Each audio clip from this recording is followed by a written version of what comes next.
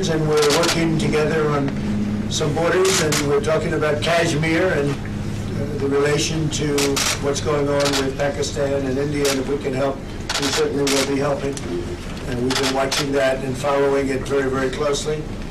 But it's an honor to be with my friend, and thank you very much. Thank you.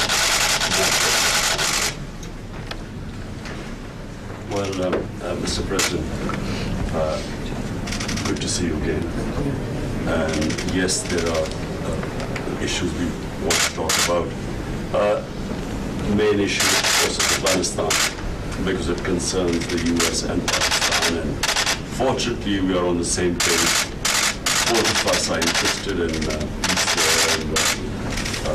and an orderly transition in Afghanistan with talks with Taliban and the government. And also, of course, India, it is a big issue for us. In Pakistan, it's a big issue. And of course, we always hope that the U.S. would play its part in solving it, because no other country can. Thank you.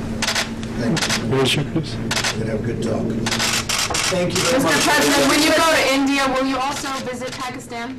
Well, we're visiting right now, so we don't really have to. I wanted to say hello.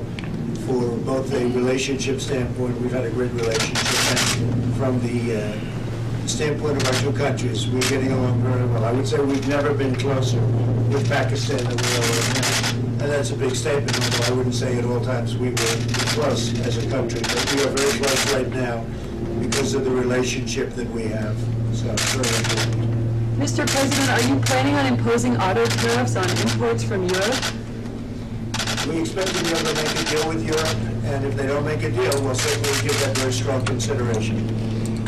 Okay? But we expect to make a deal with Europe. The European Union we met with, as you know, and we had a very good talk. But if we're unable to make a deal, we will have to do something, because we've been treated very badly as a country for many, many years on trade. And of course, NATO also, if you look at what happens with NATO, we're spending a vast predominance of the money. We're spending money like for years. This has gone on for years. We're protecting Europe, and that's fine, but they can't do it to us on trade. So they know they have to do something, and if they're fair, we're not going to have a problem. Okay? Thank you very much, everybody.